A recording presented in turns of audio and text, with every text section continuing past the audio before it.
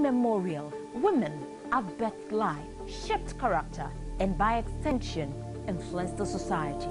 Moremi of Ife, Emotan of Benin, Queen Aminat of Zaria, all women of influence and power. Whether it's before election, after election. How ironical. Women being so powerful, yet have few grounds in decision making. They see you as a wife, and I see you as a wife to a man. We are talking women in politics. A woman will be bold enough to stand up and say, I want to become president of Nigeria. Only on Core TV News. We're back. This segment now on our discussion segment, where we'll be taking a look at the security, talking about how do we guarantee the security of life and properties, and of course most people who are going to be involved in the general election come March 28 and April 11. These are some of the issues we're going to be taking a look at. Are we ready in terms of security? How prepared are we in terms of security? And joining us in the studio right now to discuss this is Femi Adegbolu, an associate professor and security expert. He is also the secretary to American Society of Industrial Security Lagos chapter. Thank you for joining us on Call RGSS this morning. Thank you for having me. Yeah, I must say you look great, really. Thank you. Well, let's quickly, Femi, I just want us to take a look at what's your assessment now in terms of security?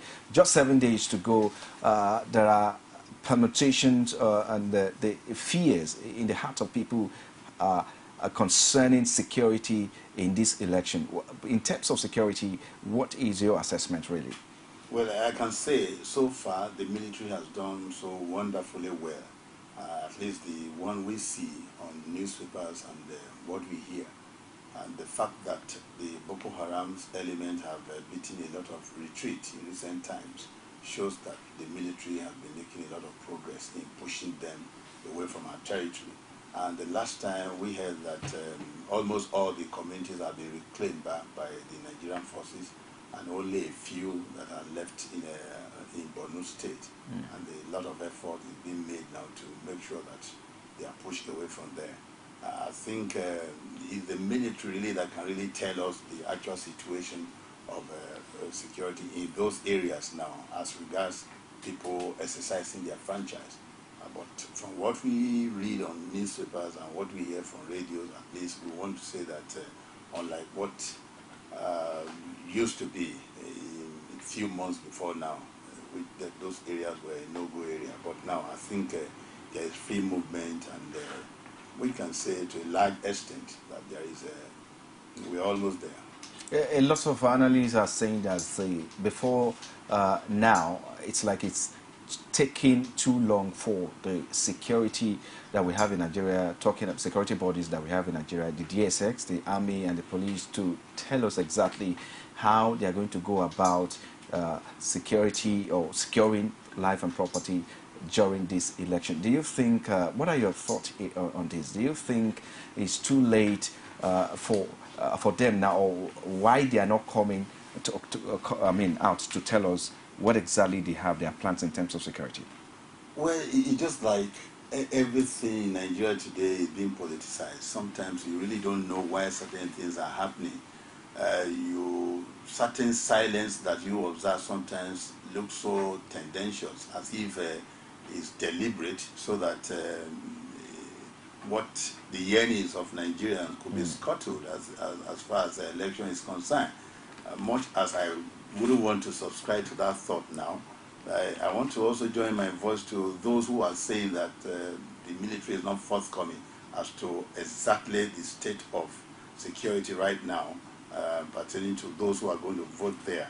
I want to also use this medium maybe to ask the military to tell us in categorical terms whether those areas that have been rescued can actually go out and vote. Otherwise, what means have been put in place to make sure that those people exercise their franchise?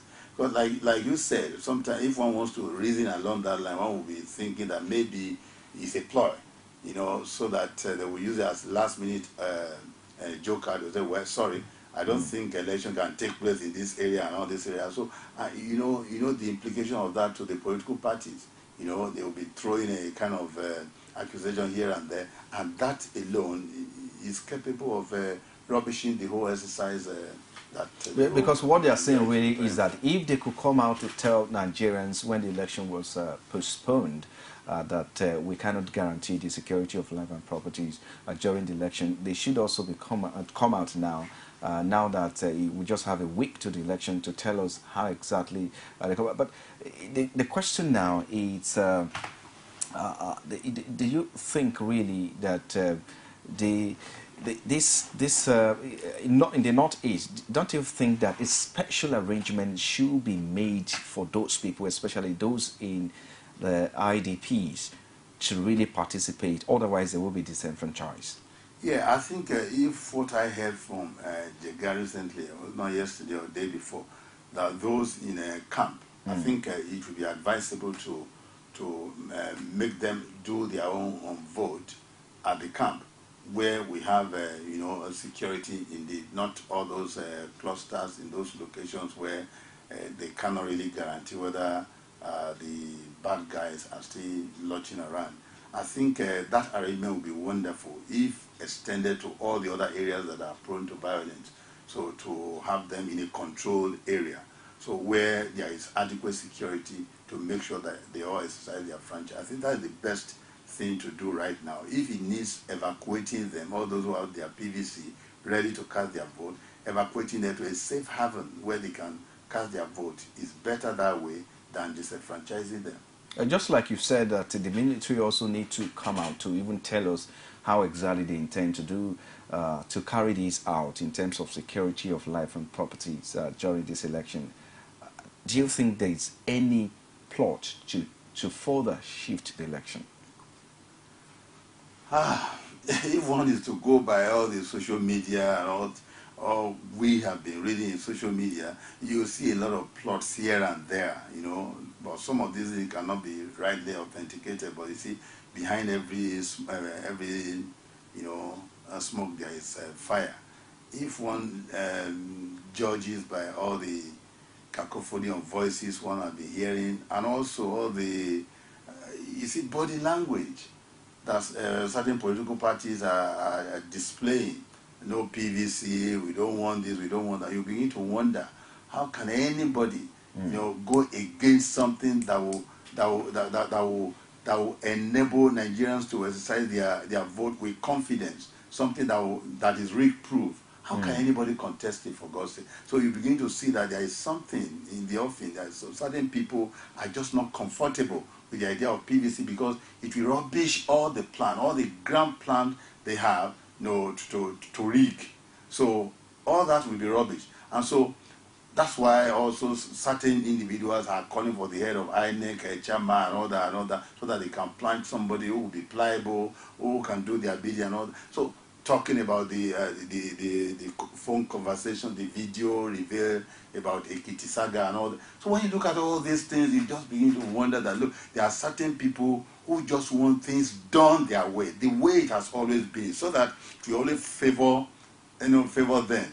They are not really people who want to, who do want the status quo to remain. Okay, so that's the problem we have now. If you look at all these things, you see that there are so many plots to make sure that if it does not go our way, we either do it this way. So I think there are plots like that. I want to believe that from all we have been seeing, I think it would be naivety for somebody to think that everybody is thinking rightly in this country today.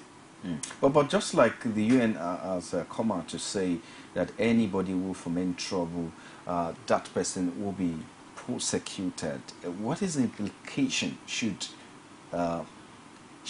just like there are speculations that election might be shifted again, how crucial, in your own as a security expert, how crucial do you think this election, we need peace in this election? How crucial do you think peace is important? The fact is that we cannot underrate the importance of peace at all, because in the absence of peace, there is no governance. So when we don't have peace, that's when we have anarchy. And anarchy is opposite of government. So where there is peace, there is government. So we need peace to ensure that the exercise of the election is held. We need peace even after the election to make sure that governance continues. We need peace to even do business with the international community. Without peace, who will remain here to do anything? In the absence of peace, nothing happens. And that's why it's only, I want to believe, if the UN has lent its voice that whoever foments trouble will be prosecuted, I will be so happy if that one is coming from the UN, because they are the only people now that I have confidence in who can actually do what they say and prosecute the person all through. Because our judicial system today, we all know how it works. But if international community is probing or has even sentenced Mrs. Bagbo to jail, you can imagine the extent to which they can go. And that's why I have confidence that if the UN has the same interest in Nigerian politics, it will be wonderful for us, so that people will actually be careful what they say or what they do, because the campaign these days, the language they use and all that, my brother, is terrible, very terrible. Well, looking at the peace accord signed in Abuja between some of these political parties, or those who have a candidate vying for the position of president, do you think it has really worked when you compare 2015 election to what we had in 2011? Well, the peace accord in itself has so many porous, it's very porous as far as I'm concerned, because when you talk about peace accord, the gladiators, the dramatists personally themselves may just stand akimbo. I refuse to say anything, but their supporters, the supporters and their aides, they are the people actually fomenting serious trouble. Okay, who will you now hold? Is it the gladiator who has refused to say anything that you can pin it down on? That you say, okay, is the one doing the, after all, is the gladiator that signed the pact. The supporters were not there. The foot soldiers that are being used here and there to slander people, to talk, the way they like, they are not there. And so if the language and what these people say now trigger up violence, you can't hold any particular, presidential candidate or gubernatorial candidate. But how do you tackle such a situation where some of these actors go and then relax, and then we have supporters coming out to foment trouble? How do you handle such that a is situation? the real problem there. I think a clause that should be in that pact, although I'm not familiar with the pact, a clause should be that anybody whose supporters or followers foment trouble, and it is proven that this is what actually caused this trouble, so a heavy sanction should follow. Heavy sanction should follow. I wouldn't want to prescribe any sanction, about sanction that we. So what you're saying is that probably something really was not too proper about the peace accord. Yeah, of course, it's very porous, very porous. It's not something you can take to the bank at all. It's not something that is binding on the individual. The individual, I never said anything. I don't know what the people fomenting trouble. Did you see me at the scene? Did you hear anything I said? You understand? So maybe and it's their lieutenants that are making all these inflammatory statements, so that are causing trouble here and there. Okay. For instance, if somebody's wife, who was not at the pact, who was not a party to the pact, is making inflammatory statement, and some other people are now retorting to what the woman has said. So who do you now hold? You can't hold the principal, for instance. It's the wife that is making the statement. The wife will say, well, this is the context in which I made the statement, and as a citizen, I have the right to make. You understand what I'm saying? So who do you now hold? And we've been seeing all this all over. No, but looking at this, do you think it's something we need to look into it in future or in subsequent elections, looking at hate speeches all over during this campaign? A lot of people have said that this should be taken into account, and some of these hate speeches and those who made them should be brought to book. What are your thoughts on this? Hate speeches always come because when people are bereft of ideas, there is nothing else to say. They do not have any innovation to make into the system anymore. They are just not there, nothing to offer. They now resort to individual attack. They begin to attack individual instead of them to address issues. We've been saying this over and over and over again. People who make these hate speeches, look at them critically. You see that they really don't have anything to offer again. They are looking for a way of denigrating the opponent seriously so that people will not see anything good in them. But the question is, what do you want to do? What improvement do you want to make from what is on ground? It's not, we know these people. You don't need to be telling us this one was this one was that, even to the extent of exaggeration, things that are not real. You understand what I'm saying? All these hate speeches come as a result of desperation. Because these people just know that, this man that is coming is likely to upset the whole system. You know, let's try and destroy him in the eyes of the people. These are the things that bring up his speeches. Okay. Tell us what you want to do. Tell us what you can do for Nigeria. Tell us how you can take us from where we are now to where we expect to be. It's not telling us about the ease. Okay, Femi, let me hold your thoughts there. Hello, good morning. Hello, good morning. Hello. Yeah, good morning. I get hello. Well, we have to let that call go now. Please call back and ensure that you stay away from noise and whatever will disturb before you can call. But looking at the 2015 election and 2011 election, if you go back, what have we learned so far from 2015 election? And if you look at post-election violence in 2011, a lot of lives were lost. What lesson can we learn, we can take from 2011, and then that can put us straight to making this 2011 a memorable one? In 2011, actually, though there are still two prominent gladiators, just like 2015, in 2011, it's like one party took the other for granted.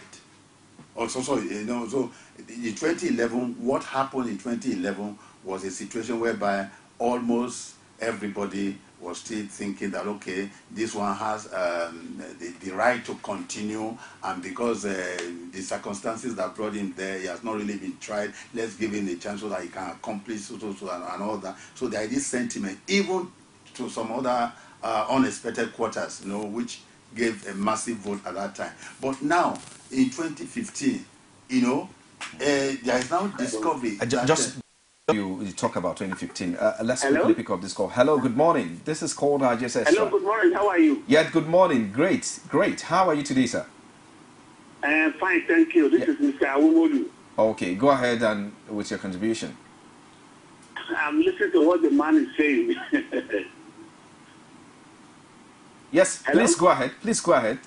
Awumodu. Please go ahead. You hear me? Yes, we can get you, sir. We can hear you clearly. I can try you again. Hello? Okay, you can call back Mr. Awumodu and make a contribution. Yes, we're talking about 2015 now. In 2015, for instance, the party now discovered that the opponent cannot be taken for granted. You see, they took the opponent for granted for a long time. That's why you heard those speeches that our party will rule for the next 50 years. We are on ground, we are the largest in Africa, and all this and all that. So all of a sudden, they now see an opposition that is very vibrant and is going to the heart of the people, penetrating and with a lot of achievement from the states where the opposition are now. And with the presidential candidate, they are taken aback. And the massive support that is being, garnered now is causing a lot of problems. And that is why now before they realize it, so it's like it's taking them unaware. Okay, let's quickly pick up this call. Hello, good morning. Yeah, good morning. Where are you calling from? Tell us your name. Good morning. Yeah, good morning. This is called RGS Extra. Hello? I'm really disturbed by the way NTA is being used to prepare ground for political crisis. Hello? Please go ahead. Turn down the volume of your TV set. The campaign that is being carried out on the NTA, allowed to be carried out on the Nigerian Television Authority, is seriously at an alarming rate. Because people are not, tackling real issues. They go after cancer assassination, they go into the party instead of addressing our mind to the current Nigerian problems. So when I say we don't want a political crisis, we don't want violence, but this is being used to prepare ground for political violence. I think something has to be done about that. Okay, thank you very much. Hello? Yes. Are you done? It's very bad. Okay, thank you very much. Okay, let me quickly ask you a question just before you go. Do you have your PVC? Oh, I have it since last year. Okay, I was great. the first set of people that collected the PVC. Okay, great. You can decide not to be part of any violence during the election, and with your PVC, you have the power to determine what happened at the poll come next Saturday. Well, something has to be done about the way NTA is being used. Well, thank you very much. We can have peace in this country, maybe either before or after the election. Okay, thank you very much. That's exactly what I can only tell you now. You determine not to be part of any violence, regardless of what you see out there. Thank you very much for calling. Yeah, Femi, just before we go to some, I just want us to take a break now. When we come back, we'll talk more. We're talking about towards violence-free polls come next week, Saturday. And that's exactly how what we're talking about. How do we ensure security of life and property during this election? We'll take a break. We'll be back with more on this program. Has it been a difficult task for you to purchase exquisite, classic, durable and sturdy furniture that will last the test of time? Here is good news for you. Purchase high-quality furniture for your household, offices, hotels and schools at Prince Interior Furnishing and Furniture Company Limited. Office address, Goshen Plaza, Showroom 28, Kubo Furniture Market, AYA, Nyanya Road, Abuja. Telephone 0803 119 1444 or 09291 7482. Email princeemeka240@yahoo.com, info@princeinterior.com, website www.princeinterior.com. Purchase your furniture at Prince Interior Furnishing and Furniture Company Limited. Classic, strong, exquisite. The army was not supposed to be visible or to be around any polling unit unless there is a breakdown of law and order and they have been invited by the Inspector General of Police. That elections are sheltered in Africa is no news.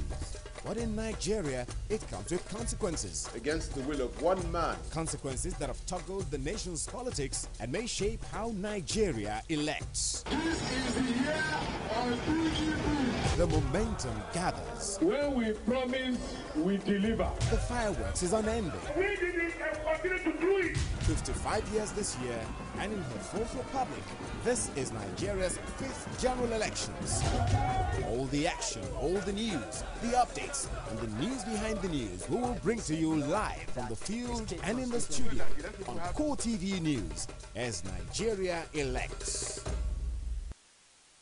Glad to have you back now. It's still called Ajes Estra and Femi Adegbulu, professor, associate professor and security expert. He's still here in the studio. He is also the secretary of the American Society of Industrial Security Lagos chapter. Thank you for being there, Femi. But let's take a look at INEC decision to deploy military, Nigerian Army, partial. It's saying let me put in that they are in support of partial deployment of the military during this election. Just if you want to look at it, what are your thoughts on this? Do you think, because recently we're hearing of Ekiti issue where soldiers are used, and the opposition, strongest opposition party, the APC, it's not quite cool with this decision. What are your thoughts on this? Thank you very much. Actually, we should be situational in everything we do, especially now that we have the Boko Haram ravaging some parts of the country and there is great insecurity. One would say that it's a nice decision to have soldiers deployed to such areas so that the lives of the people will be saved, at least to exercise their franchise. Now also, but when you look at the recent Ekiti saga, you think back again, the level at which the military has been politicized, as it were. You cannot but reason with the opposition that what is about to happen is another Ekiti saga that is being played around. It's very unfortunate that the army could be that compromised if what we heard is true. And that is why many people are filled with trepidation that, look, when you deploy army now and there is somebody who, a political big wig, will go and brainstorm them to tell them, look, we appoint you, we can influence your promotion, we can even see to it that after this election, if you don't do our bidding, you are out of your office, your uniform will be taken away from you. Then this person now gets marching order to a particular area where he's going to carry out an assignment to do the bidding for his master. So we have serious problems with the deployment of army. Otherwise, the normal situation would have been to deploy army to make sure that lives are saved in the place where these people are going to exercise their franchise. But with what we see at Ekiti, and nothing has been done about it, and people are trying to deny what is so obvious. Okay, we have problems. let's go. Hello, good morning. This is called JSS. Tell us your name and where you're calling from. Hello? Yeah, good morning. Tell us your name and where you're calling from. Okay, Awamodu, yeah. Yes, go ahead, please. Thank God we have you now.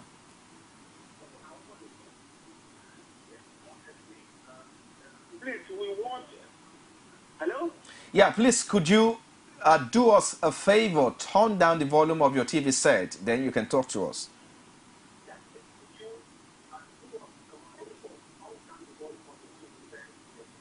Could you turn down the volume of your TV set? Hello, Mr. Awomodu? I've done that. Okay, thank you very much. You can go ahead now. Okay, good morning. Yeah, good morning.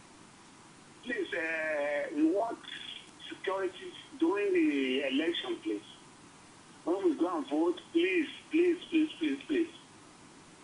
When we vote, can we stay there or we move to our house, to the residence?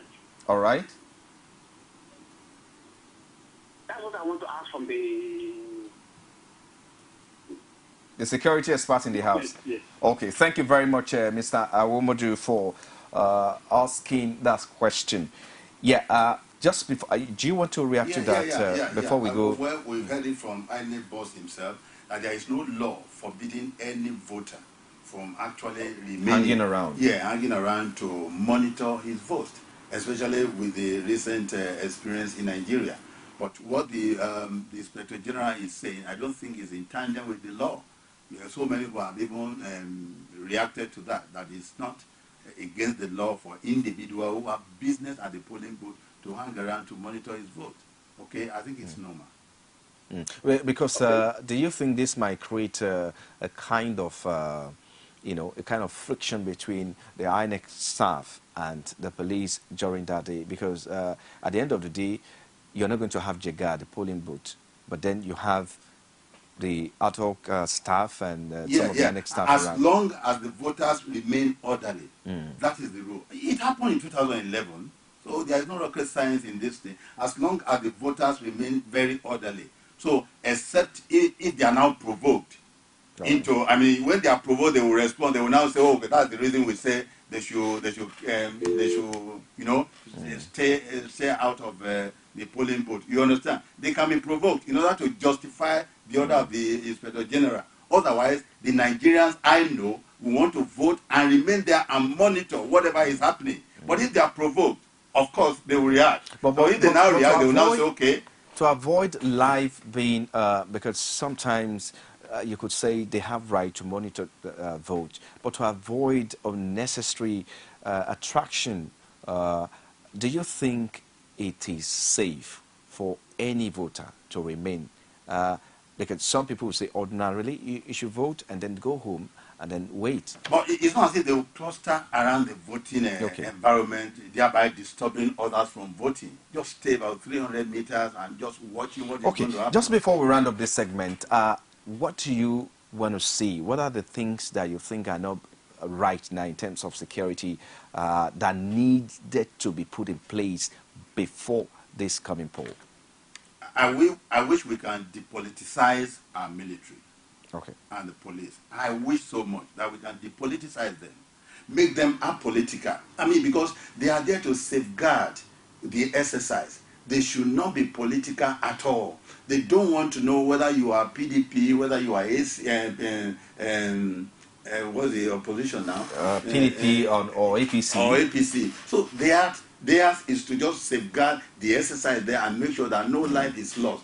But I am still wishing that we can depoliticize them. If that is done, definitely we will not have value. You see, it takes two to tango, okay? Nigerians that I know will normally go there to keep order, vote, and watch, and go. But if somebody provokes them, or somebody is trying to do something shady, or somebody who wants to do something shady, does not want them to be around there. So that's where the problem we are at, because there is so much tempo now, there is so much tension now, you know, in the polity, that people who support this party, they want their party to win, the other one want their party to win. But let me advise Nigeria that it takes only one person to win in a particular contest. Okay? It takes one person to win. Let us be good losers, and those who win should also exercise some benevolence in their victory. And that is very normal. Yeah. Thank you very much, Femi Adegbolu, for being part of the show this morning. Femi Adegbolu is who I've been speaking with. He is an associate professor and a security expert. He's also secretary to American Society of Industrial Security Lagos chapter. This is still called Digest. We'll take a break now. When we come back, we'll have more to do on this program. Stay with us.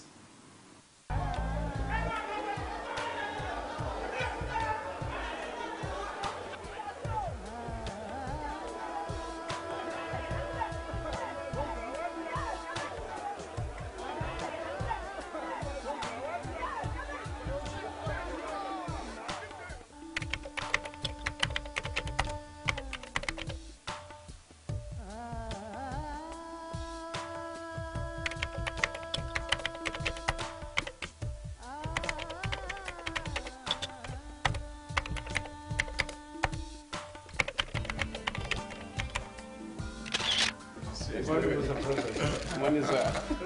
you, Mr. President? How is the campaign?